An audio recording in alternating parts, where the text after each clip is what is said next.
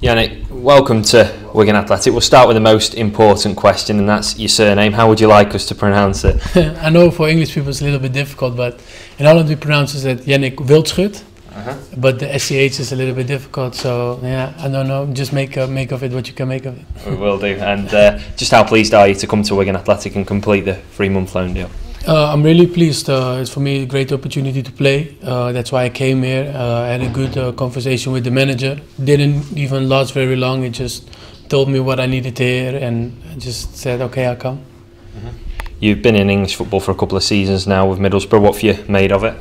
It's really difficult. It's different from the Holland kind of play, and it's really faster, stronger, and I think it suits me because I'm like a strong, fast guy, and I like the way they play here, and so I'm happy to be here in England, and hopefully I can bring it also to Wigan.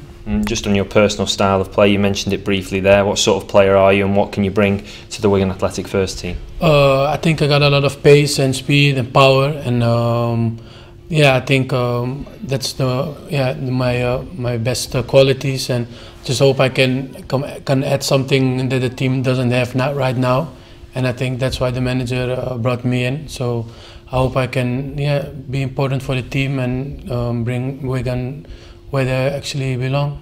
You've been capped by the Netherlands at youth level, and you came through the ranks, I believe, at Ajax. That must have been a very happy time for you to come through at such a massive club.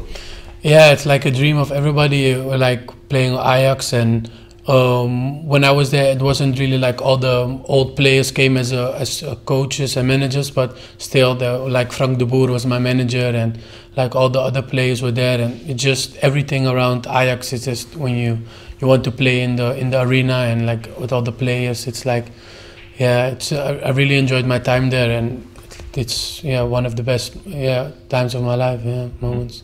You trained with the lads this morning. How did you find your first session?